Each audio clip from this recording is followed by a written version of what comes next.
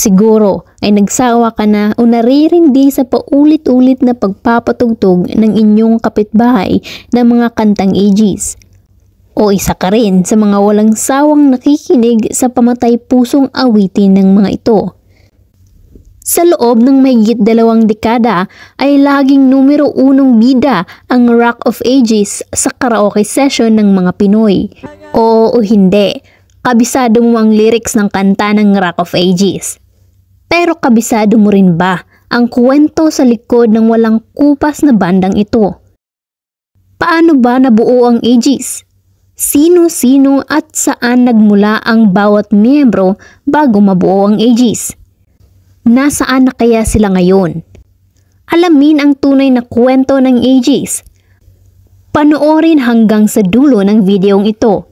At kung gusto mo ang ganitong mga content, ay mag-subscribe ka na sa channel na ito kung saan ay nag-a-upload ako ng videos tampok ang kwento ng tunay na buhay ng iba't ibang mga personalidad, artista, negosyante at maging ng ordinaryong tao lamang na siguradong kapupulutan ninyo ng aral, inspirasyon at impormasyon.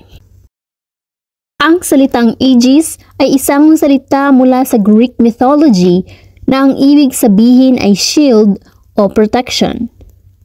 Ang bandang AEGIS ay may 7 miyembro, 6 na babae at 1 lalaki.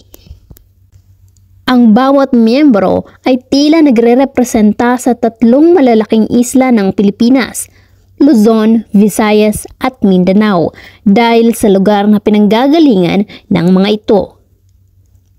Ang 3 lead vocalists ng banda na sina Juliet Sunot, Mercy Sunot at Chris Sunot ay magkakakapatid na nagmula sa Cagayan de Oro City.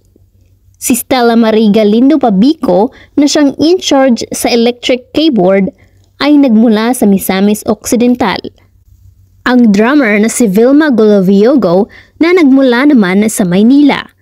Habang ang bass guitarist na si Rowena Pinpin Adriano na isa namang Pampagenia at ang nag-iisang lalaking miyembro ng banda na si Ray Abinoha, ang lead guitarist, ay nagmula naman sa Leyte. Bago nabuo ang AEGIS noong 1995 ay nagmula pa ang mga ito sa iba't ibang grupo na under sa isang management, ang AEGIS Talent Development and Management. Nagsimula ang kani-kanilang banda bilang entertainers noon sa tinaguriang Land of the Rising Sun, ang Japan. Sa isang panayam sa programang Tunay na Buhay ni Rhea Santos ng GMA Network, inamin ng mga miyembro na hindi nila umano pinangarap noon na pumasok sa industriya.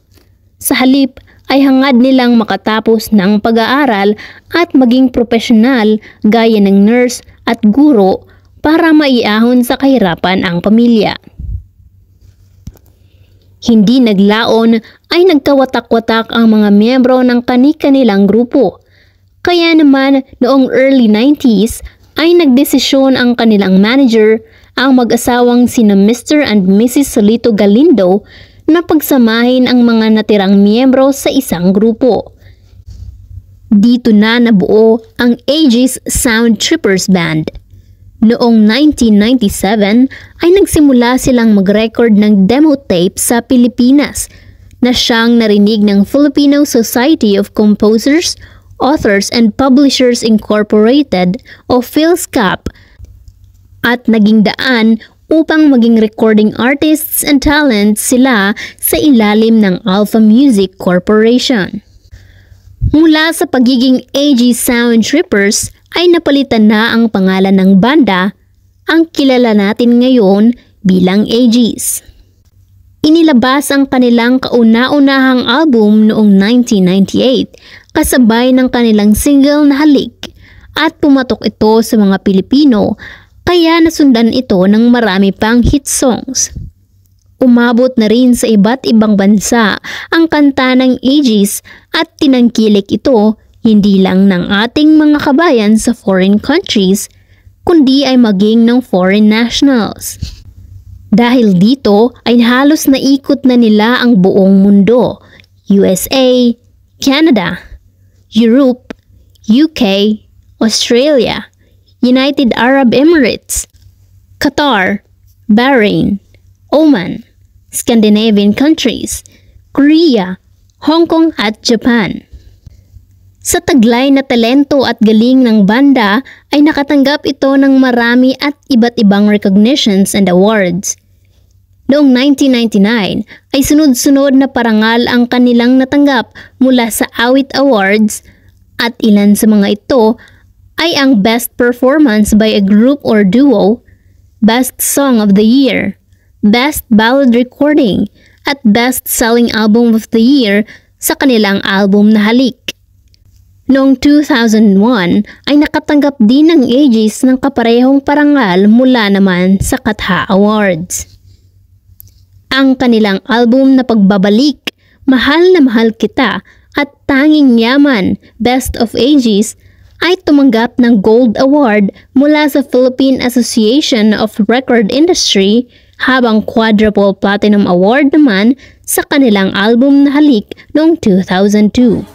Bago magpandemya ay nakapag-concert pa ito sa Perth, Australia noong August 2019 kung saan ay pinagkaguluhan ito ng libu-libong nilang fans at sumabay din sa pagkanta ng kanilang hit songs na Halik, Luha, Basang-basa sa Ulan, Sinta at iba pa.